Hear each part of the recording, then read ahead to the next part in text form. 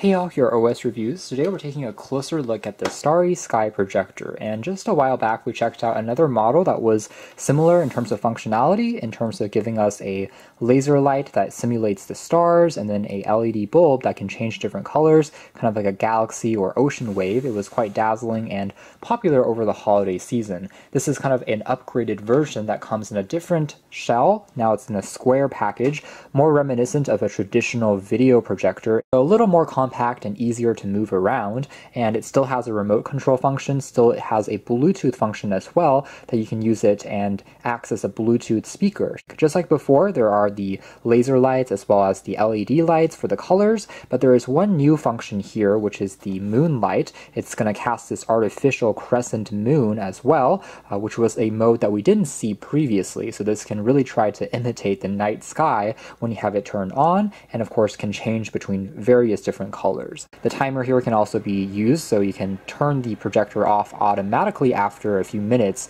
We've got a quick user guide. We have a remote as well that takes a cell battery that you can use to control various lighting effects, and we also have a wall adapter to provide power to the projector light. It takes a micro USB lead. Now, just like before though, this is not a model that comes with a built-in battery, and what that means is you have to be connected to power at all times when you're trying to use it. It is something I would like to see added, maybe as an option in the future, but it is what it is. You can also use an external power bank. Taking a closer look at the design, the body here is constructed out of a polycarbonate plastic. Really does feel like a mini video projector. It can lie completely flat, or there's also a few adjustments on the sides that you can use to position it upright like this, as well as tilt it upwards at an angle as well to make it easier to shine the light onto the ceiling. So a few different modes which are pretty useful to have, and then we even have a few controls here for power and cycling through some of the basic modes if you don't want to use the remote, which is a great secondary function. Finally, there is the speaker here, and it is using a mono speaker though, so it's not a stereo unit, unlike that previous version that we saw. Edge here features the micro USB, and that's pretty much it. And of course we have some of the laser lights coming out from the sides, as well as the moonlight, and the main lens here for the ocean effect. A very quick side-by-side with the other older model, we can see that the dimensions overall are close, but of course the previous dome made it not as easy to put into a backpack, for example. This is a little bit more compact. Turning it on, you can see that immediately the laser lights are extremely bright and can be even visible when there's a bit of background light in the room still on, but obviously for the best effect, you would want to really dim all the lights as much as possible. So again, the laser lights here are really trying to simulate the stars, which move around slowly and oscillate, spinning inside of the motor. Same thing goes with the actual LED lights, are trying to also oscillate and change patterns. If we move it a little bit further away, it might be a little easier to see, and we can really get the sense of how dazzling it is. Reminds you of the galaxy, a nebula somewhere, with all of its colors and patterns.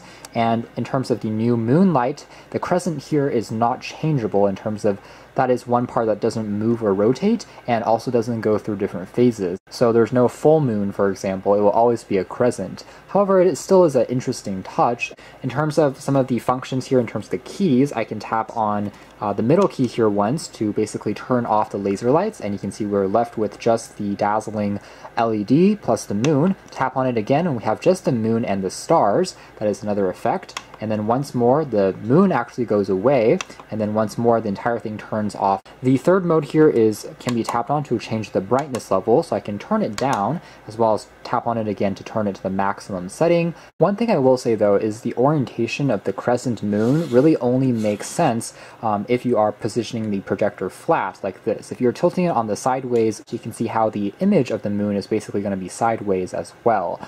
So that's one thing that might be a little bit weird, but overall it still works well enough. In terms of the remote control, let's try going through some of the other modes here very quickly. So we have a microphone function that can react in terms of the lighting. It will flash to the beat of the music using a mic that's built in. And in terms of the other controls, you can turn on or off different elements separately. So for example, tapping on the star will turn off the laser lights. Red, green, and blue can also be adjusted, so I can only turn on a shade of color that I prefer, as you can see there, which is pretty interesting. And otherwise, I can also play around with the speed of the animations. So if you wanted to spin faster or slower, you can also speed it up and slow it down.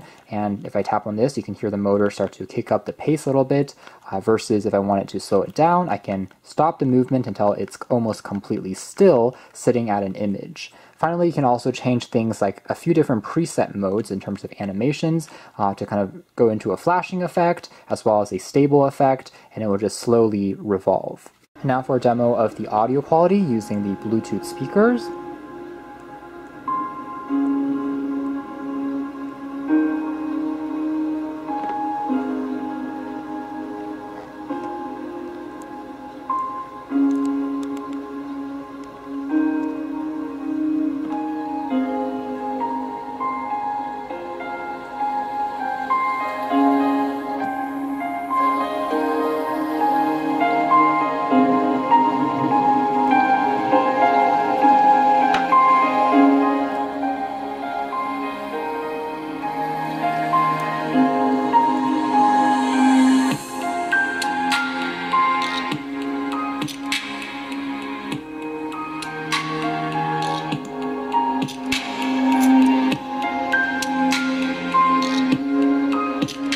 There's a nice touch of lower frequency when you hear the drum beat hits, and the mids are also relatively clear sounding. Obviously, it's not going to be the most high-end or hi-fi grade speaker in the world and can slightly distort at higher volumes when it comes to trebles if you're being super nitpicky, but definitely can be used for playing back music if you're in a party or during the holidays, and works quite well. Fills up the space without really any problems, much louder than a smartphone speaker. So that's more or less it as far as our hands-on review of this new generation Starry Sky projector. It doesn't really add too much compared to the previous iterations, but if you don't currently have one of these lights are always fun to play around with, whether it's for a mood light, a night light, or for special occasions. This one just presents it in a more polished package in terms of being slightly more compact. So if interested, you can check out more details in the links down below, but for now that's been our video. Thanks for watching here at OS Reviews.